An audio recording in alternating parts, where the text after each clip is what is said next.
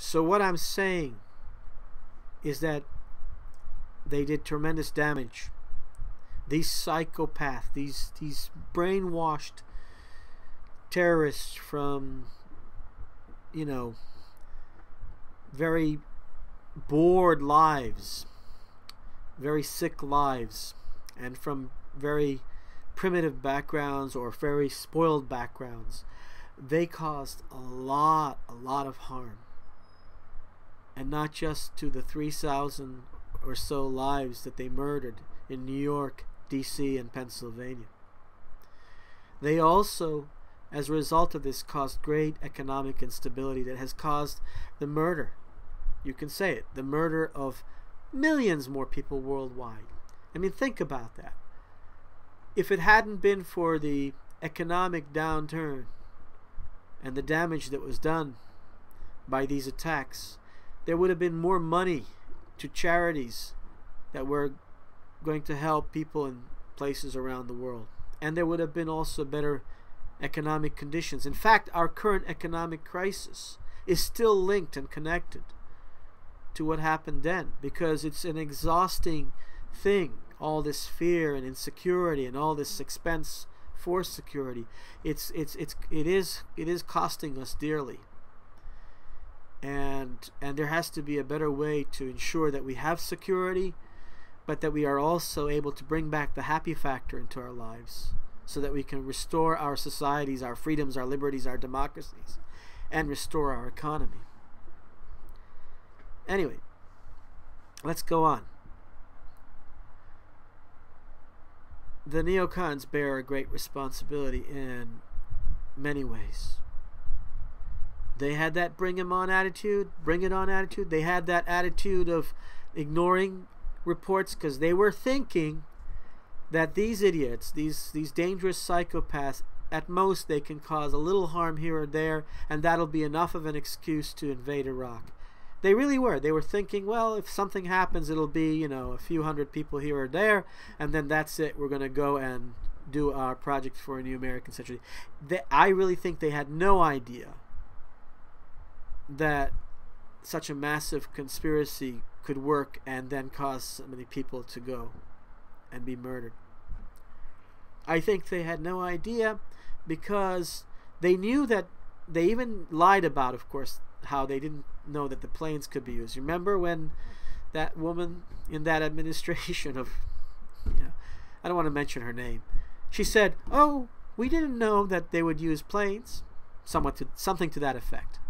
No, they even prepared for that contingency, and she herself was involved in preparing for that contingency. So that's a lie. But you can say, well, why did she have to lie about that? Because there was all this crazy effort to deflect criticism and to shift the attention towards the ones who attacked us only. And I agree that we had to go into Afghanistan and take care of the problem as much as possible. But the way we did it, especially what we did later in Iraq, it backfired on us to some extent. Eventually we did. This current president did the right thing. He got rid of this big symbol, this big figurehead, and some others too. That's important. That didn't happen under the previous administration, because you could argue they didn't really want to get rid of the source of this problem, because now they realized they could exploit it ad infinitum, create a mega dynasty of one Republican administration after another, so-called Republican administration. I don't want to get into debates on that right now. So, like I said, the greater federal government was not criminally negligent, even if the administration and its neocons were somewhat negligent, if not no more than somewhat negligent. Okay. So anyway,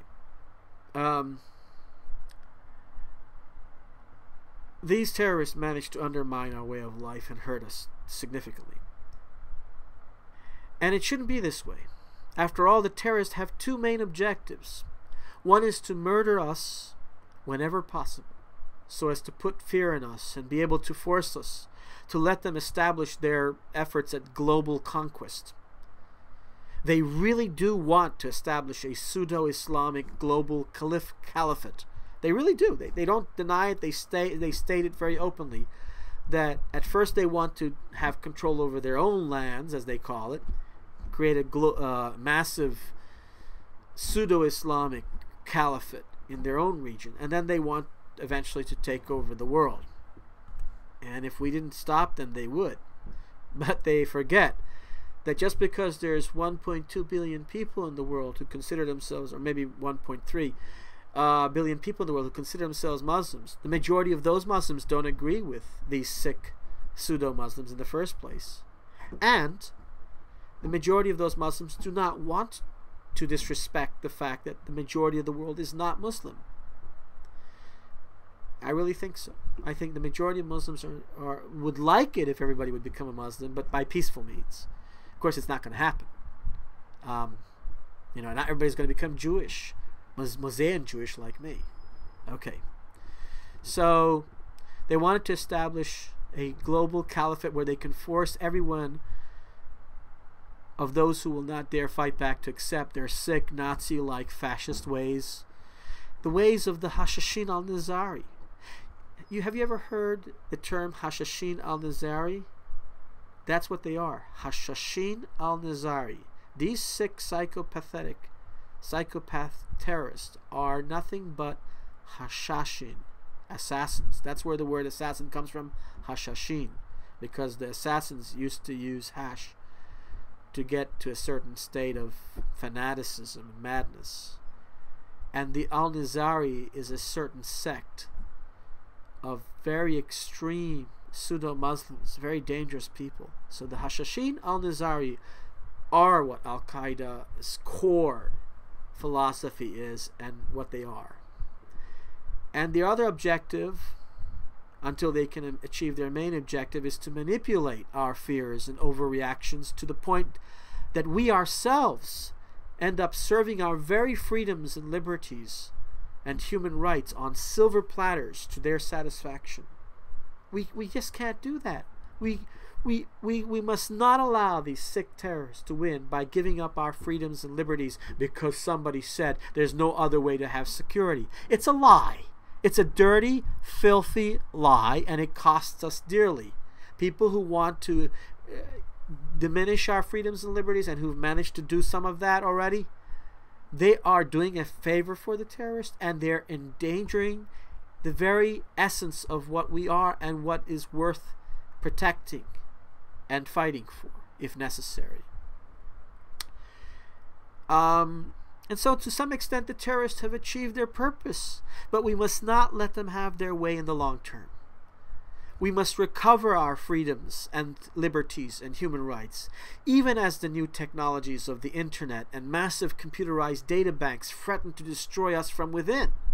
We've got a big problem that in the name of security, we're losing our humanity, we're losing our ability to trust one another in our own societies. And everybody's becoming afraid and paranoid because everybody feels overwatched. I know I'm being watched as I'm producing this video right now. But I have nothing to hide other than the fact that I am a social democrat. I'm a non-violent, progressive, liberal social democrat. And that, of course, is something that the conflict profiteering opportunists of the world don't like. They don't like the Gandhis, the Einsteins, the Maria Montessoris. They hate people like Carl Sagan, Isaac Asimov, and me. And Ray Bradbury, too. Wonderful guy. Just passed away. They hate us liberal, intellectual thinkers because we're the ones who offer real wisdom and a real balanced attitude. We understand the essential need for capitalism. Capitalism that is ethical and correct is an essential necessity for human freedom. But so is some degree of social democracy, socialism, to protect the people from abuses by the wealthy, to give people a minimum insurance security blanket. So you need a little bit of socialism, a lot of capitalism mixed together in the right way, and you have social democracy. That's what I argue for. Social democracy, and it has to be achieved through democratic means, and it can, hopefully. Otherwise, we're doomed. We must recover all our freedoms, liberties, and human rights, even as these new technologies Like I said, the internet, data banks threaten us. And I will continue in the next video.